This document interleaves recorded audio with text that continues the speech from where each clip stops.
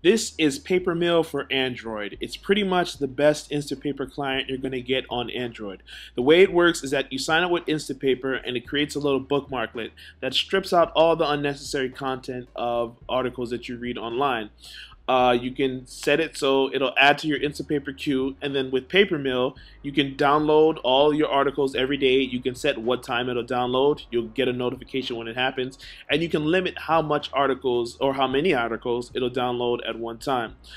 Then you go back and you can browse through your list, open an article, and the cool thing is it knows the last place that you read. As you saw, it automatically knew to jump directly to the point where I last closed the app, so it kind of bookmarks your place. Aside from that, it's got a very nice, simple interface. I can double tap twice to make the full screen view. I can double tap once again to regain access to the action bar.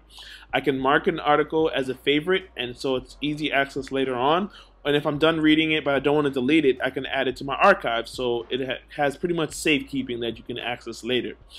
Going back to the articles, it imports text and only the important images, and if I want to change the view, all I have to do is go to action bar and switch to dark mode. Depending on the lighting, that might work better for you.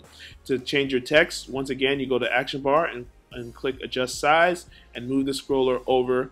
Pretty simple, and that's the whole point of Papermill. It's a simple interface, but it's very pretty, it's very easy to use, and if you want to share an article, all you have to do is that. The drawback to this is that it costs $3.99 and an Instapaper subscription on top of it. That's $1 per month.